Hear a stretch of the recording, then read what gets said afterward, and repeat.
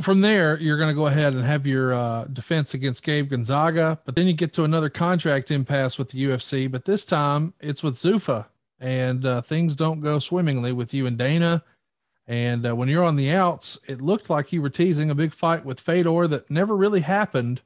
What was Yeah. going on during this era, and why didn't the Fedor fight ever happen?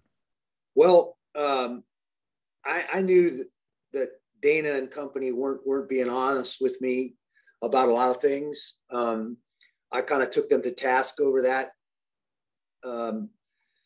Yeah, I was kind of on the outs with them from day one because I fought for my ancillary rights in my contract. I had that new management, battle management that I mentioned earlier, and they educated me on what ancillary rights were and what was in this contract. And so we held their feet to the fire for the new contract, the one where they forced me to fight Pedro the second time. We got our own ancillary rights. We had a favored nations clause. There were a bunch of things that we pushed and put into that contract, that version of that contract for me, which was great for me, but it shined a light on the loopholes in the contracts and the adversity. These contracts are really bad. They're pretty horrible contracts, honestly, as from a fighter's perspective. They're great for the company, but they're not so great for us. Right. So I pushed that issue with my management, fought for those things. So I was kind of on the wrong foot with them right from the start. And then again, took them to task over some of the stuff they were saying and doing back then after I beat Gonzaga.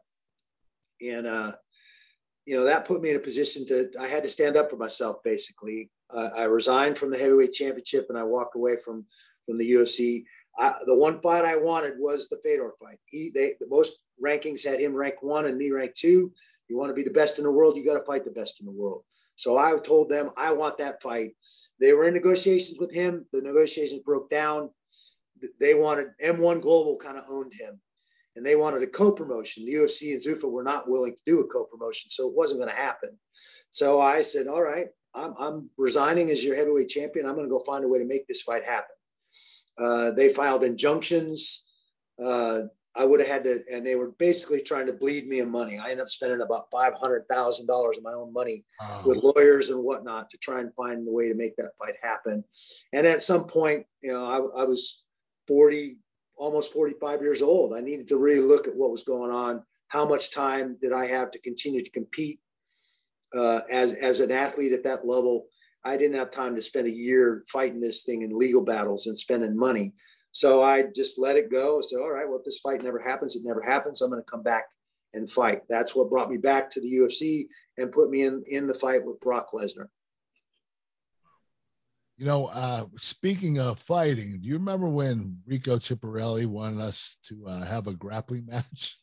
Yeah. would have been interesting, huh, Randy? Yeah, it would have been fun. We never got to compete. You were one of those prototype heavyweights that wasn't the giant, great big heavyweight. You obviously you wrestled at 220, so you weren't the great big giant heavyweights that we were. I actually weighed 208, Randy. I wasn't very big. Yeah, you were this new kind of prototype heavyweight that I think became a lot of guys followed in your footstep and realized they could compete at heavyweight too. I think it would have been fun if we would have had a chance to compete, but now we're just officially old bastards, so I don't think that's a good idea. Oh, you're right, Randy.